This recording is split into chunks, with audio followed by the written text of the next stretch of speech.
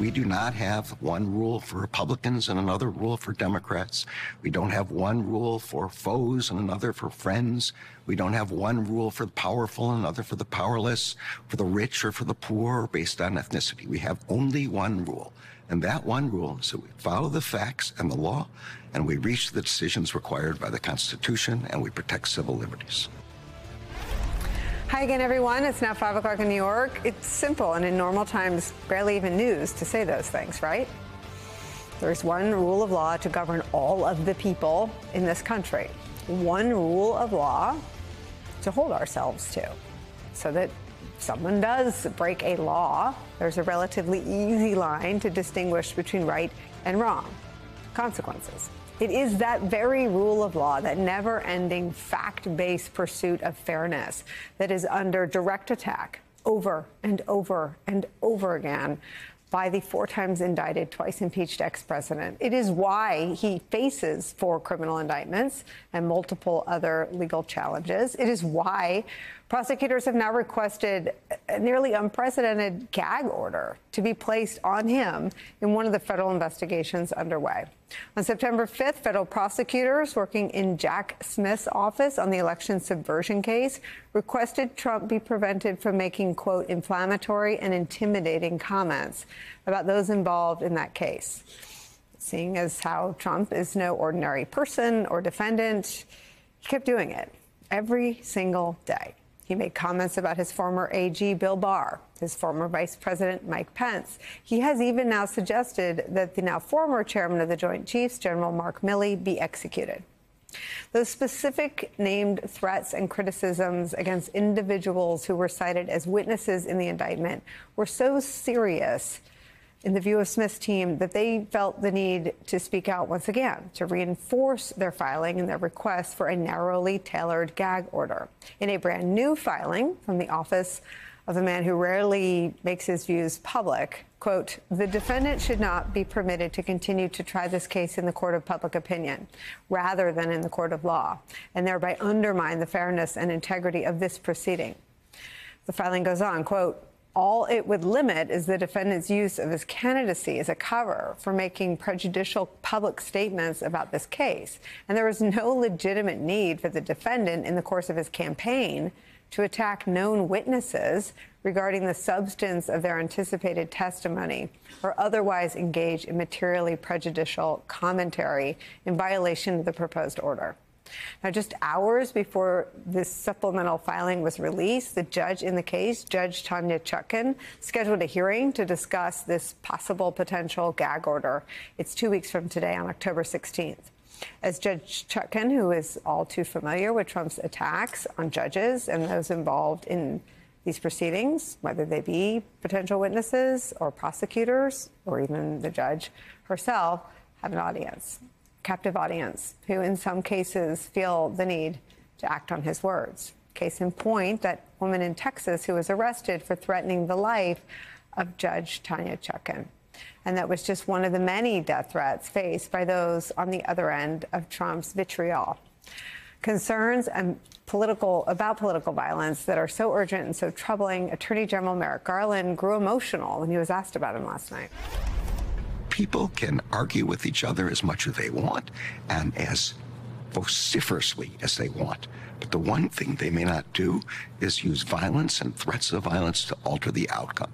An important aspect of this is the American people themselves. The American people must protect each other. They must ensure that they treat each other with civility and kindness, listen to opposing views, argue as vociferously as they want, but refrain from violence and threats of violence. That's the only way this democracy will survive. It's where we start the hour with some of our favorite reporters and friends. New York Times Washington correspondent Glenn Thrush is back with us. Plus, editor-at-large for the Bulwark, Charlie Sykes, is here.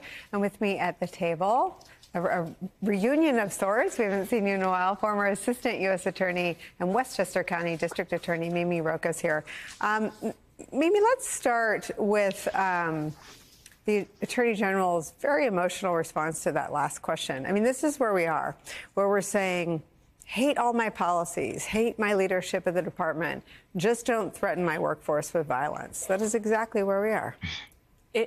Just hearing him, he sounds like someone from a bygone era, Merrick Garland, and he's so sincere, you know, and it's amazing to me that he is a man that Trump and his defenders are trying to paint as political, Merrick Garland, when in fact he is everything and anything but. He is trying to defend the institution of the Department of Justice. He's a person, he talked, I believe, in that interview very publicly and emotionally about the fact that his parents escaped from the Nazis, and that is which my father did as well. And that inherently, in and of itself, is going to make you so fearful about the idea of political violence. Because when you put politics, the criminal justice system, and violence together, that's when you end up without a democracy. And it is just absolutely stunning, as you say, that this is where we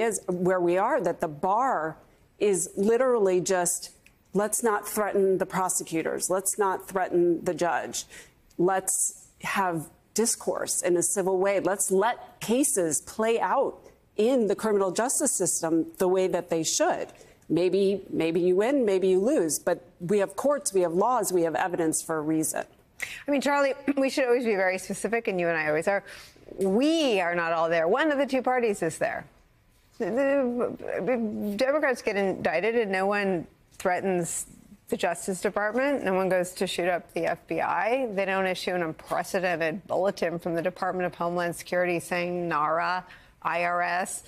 I mean, every government institution that has even an ancillary role in any effort to investigate or hold Trump accountable faces an historic level of threat against their workforce.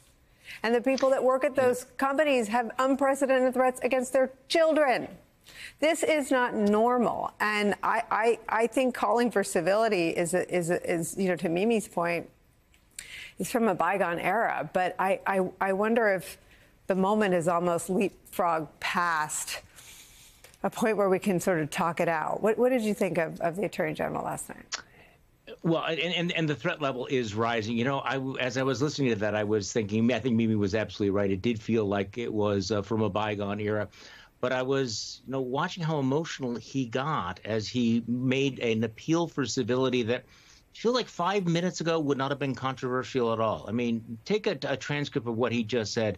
There's nothing political or ideological or partisan about what he said. There's no reason for somebody like a Ted Cruz to attack him for all of that.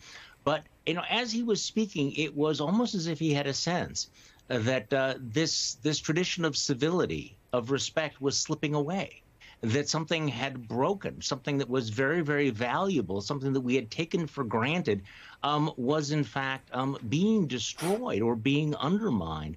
Because, again, simply saying that in our democracy, we should be able to have vigorous debates, but do not threaten violence against one another. I mean, that would have been almost a cliche a few years ago, but now it is, you know, urgently necessary and unfortunately marks a dividing line in our politics. Glenn, I wonder if you can take me inside the department's decision to be more public and to speak out in this interview. Well, I think it all goes back to the testimony last week that he gave before Congress, before the House Judiciary Committee, which was sort of a bit of a debacle. It's kind of hard to get the debacle straight. We had the one with the impeachment hearing. I'm trying to remember if it was actually, no, it was the week before last. I'm sorry, my debacles colliding with each other. They sort of intersect. They don't even collide. They're like almost like elliptical. Like one barely ebbs and then another one commences. And for anyone keeping track at home, we're on to the Gates versus McCarthy debacle this week. So you will be excused for mixing them up, Glenn. Well, I'm going up to Wilmington tomorrow. That's a totally different debacle. No, different story. So that's a totally separate debacle track. No, so Garland prepared basically for 10 days for that grilling that he took before the Judiciary Committee. And I think he is starting to understand something that those of us who've covered politics for a long time are starting to understand. And that is, while these buildings that he inhabits and judges inhabit are made out of marble and granite and appear to be the most substantial things in the world. They are resting on consensus. You have to have a public consensus over fact, truth, and justice. And what he is sensing, and again, it isn't just, he talks quite emotionally about his family's experience with the Holocaust. I was with him a year and a half ago on Liberty Island when he gave a really passionate speech about what his family had gone through.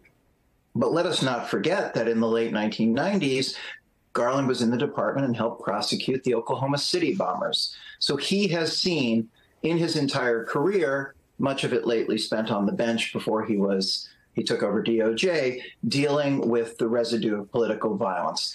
And this is what is going to define this man's life, his career, and he is experiencing in a very firsthand way the kind of caustic environment that is creating the rhetoric that is driving both threats and, in rarer circumstances, the actual violence itself.